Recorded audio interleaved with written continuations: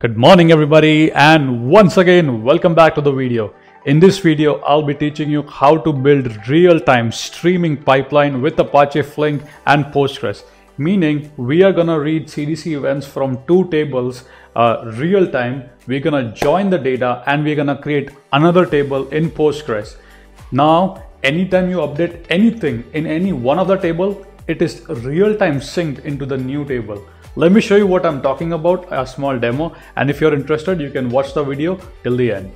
I have pretty much two tables, which is customer and orders, and here what I'm doing here is I have a Flink job over here. As you can see, I have a Flink job which is inserting into the sink. Now what I want to show you is, observe here, the price is 111.5, right, for the order ID 105. Now let me change this one over here. So over here I'm gonna make to 99999, and when I save it, automatically real time that has been synced. Okay, so ready? All right, now let's go to the order table. Let's go to the enrich table, and here you can see that is what we're gonna build in this video. So we're gonna build this complete pipeline in this video. Step one, we need a Postgres database, and you can spin that up using a Docker command. I'm gonna spin up my Docker container by using the word docker compose up --build. Now in order to teach you the concept, we need two tables, that is customer and order, with some fake data. Let me show you the steps. So here in the notebook you are given commands. So execute the first command, which will create a table called customer. Execute the second command, which will create the table called orders. Insert some fake data into it, and make sure to alter the table and set the replica identity to full for both of the tables. This is very important. After that, we're gonna now see the Apache Flink part. The next step is the Flink part. It's pretty straightforward. Over here, we create a table environment. Hopefully the font size are visible, everybody, right?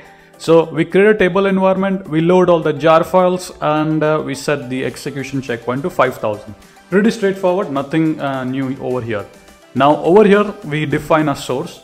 Source in Apache Flink is basically where you're gonna read the data.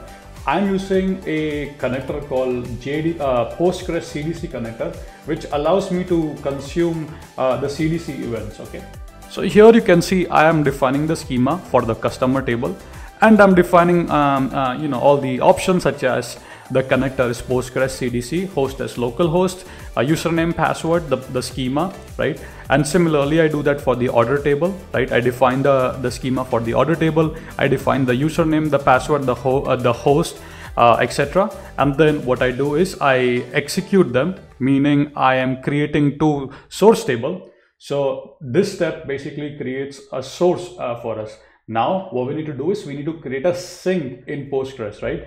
So over here, as you can see, now this is gonna be my sink, which means I want to join the customer and the order data, and after joining these two, I want to insert that into the Postgres.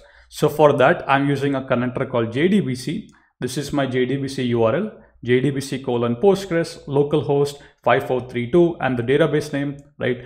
The driver name, the table name that you want, username, password, and then you can execute this. So this is gonna create a sink. So in the project, you created a source. There are two sources, that is orders and customers. You made a sink, which is your Postgres table called enriched orders, whatever you like to call. And now what we gotta do is we gotta read from the source and then write into the sink. Okay, so now that's the process. So before that, we need to create this table in Postgres. So make sure to create this table. Again, all these guides are given to you, so hopefully you should be able to follow that. So now you will create this table in Postgres, right? And now you will run this particular cell. This is a streaming job, which means it's gonna run 24/7. As you can see, we select a couple of items from the order table. We select a couple of items from the customer table. We perform a join on customer ID. And observe over here, we say insert into order enrich JDBC Sink. That's the sink that we made over here, right? So now what Flink is gonna do is basically, it's gonna consume the CDC events from orders. It's gonna consume the CDC events from the customers. It's gonna perform the join operation. After performing the join operation, you have a JDBC Sink. It's gonna insert the data into the JDBC Sink. So yeah, you should be able to follow these labs. I have all the source code for you. So now again, if you come here, oops, let me go to my PG admin. come here. So if I select something from the order table, yeah, so before that I want to show you the enrich table. Oops, looks like I have a typo there. All right, so as you can see, we have Alice, Bob, and Alice, right? So because Alice has 2 orders.